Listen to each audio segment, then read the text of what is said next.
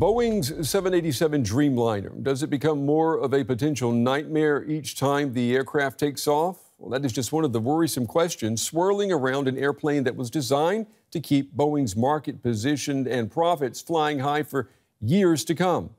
A whistleblower has come forward claiming Boeing cut corners with its 777 and 787 Dreamliner jets. Sam Salopur, an engineer at the company for more than a decade, warns that these flaws could prove catastrophic as the airplanes age. On Tuesday, he told reporters about unacceptably large gaps that he saw between fuselage panels.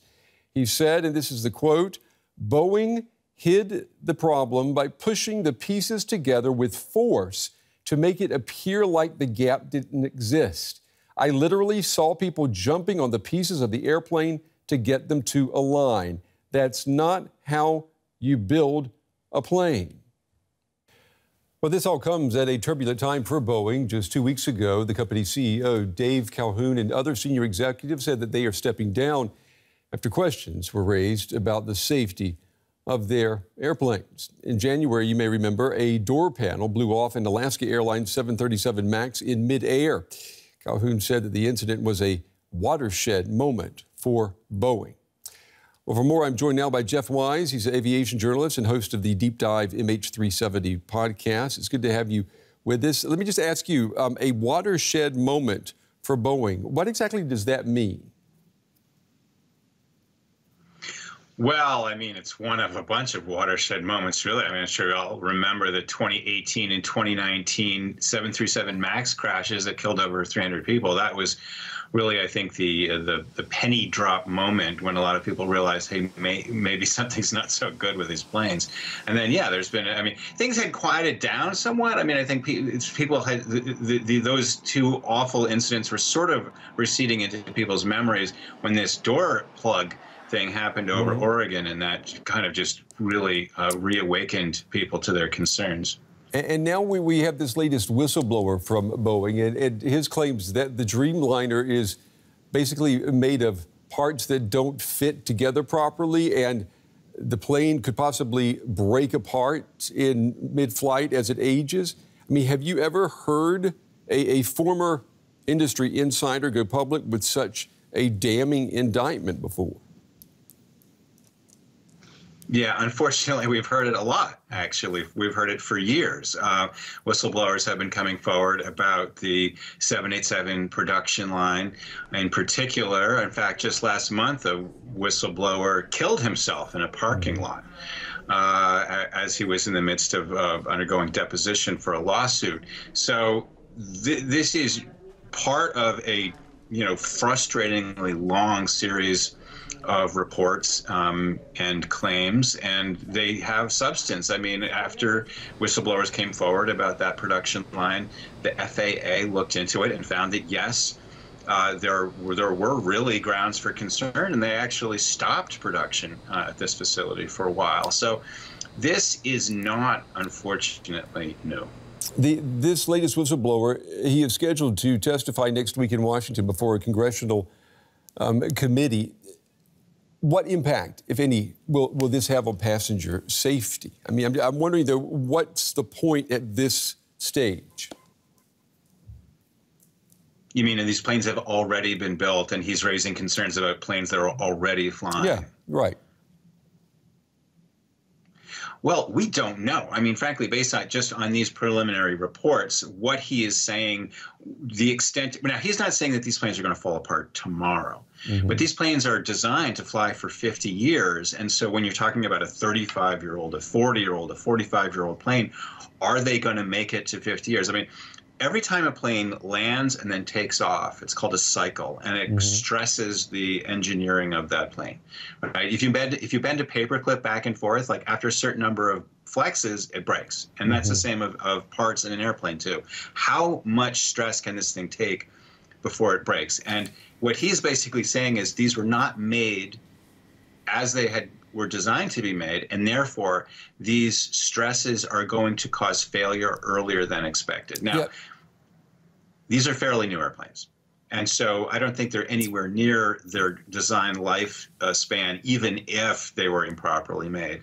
So I think in this circumstance, what's clearly going to have to happen, and I think this will happen, is that the FAA will review what's done, what condition these planes are in, suggest tests, suggest repairs or replacements that need to be made.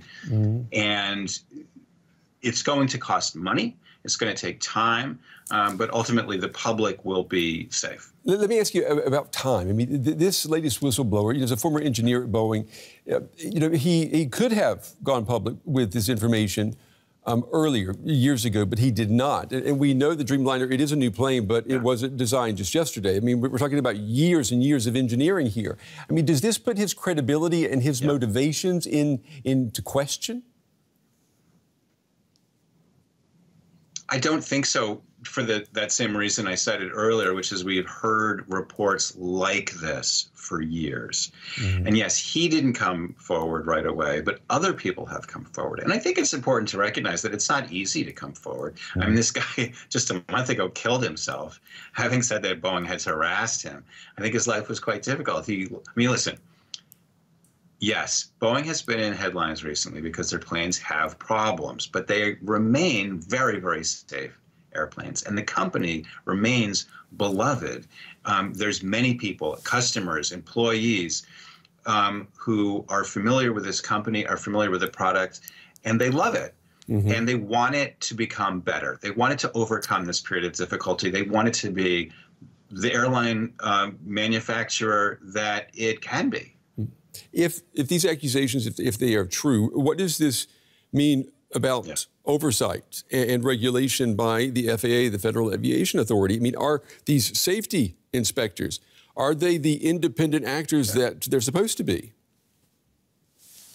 Well, they clearly haven't been in the past.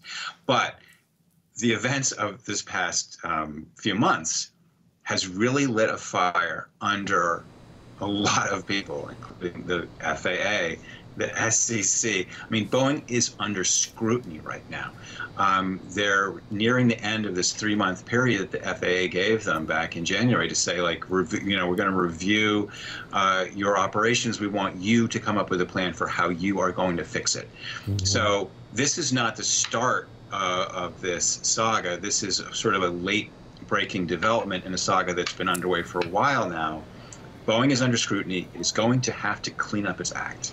Let me ask, before we run out of time, last week's incident, this Southwest Airlines, this jet, an engine cover breaking off as the plane was taking off. What should the flying public think? I mean, after all, statistically, flying remains the safest mode of transportation, but it doesn't feel that way. Yeah. It doesn't feel that way because in the wake of these first 2 crashes in 2018 and 2019, and then this door plug incident, we are hearing these disturbing stories, and we are sensitized to every single thing that happens becomes a news story now.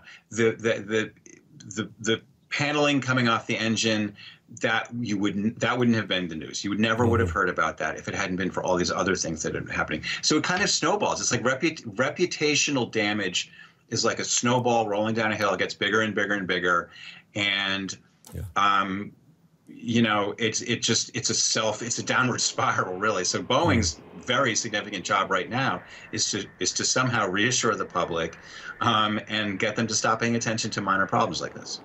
Yeah, we'll see what happens. Aviation journalist Jeff Wise. Jeff, we appreciate your time tonight. Thank you. Thank you.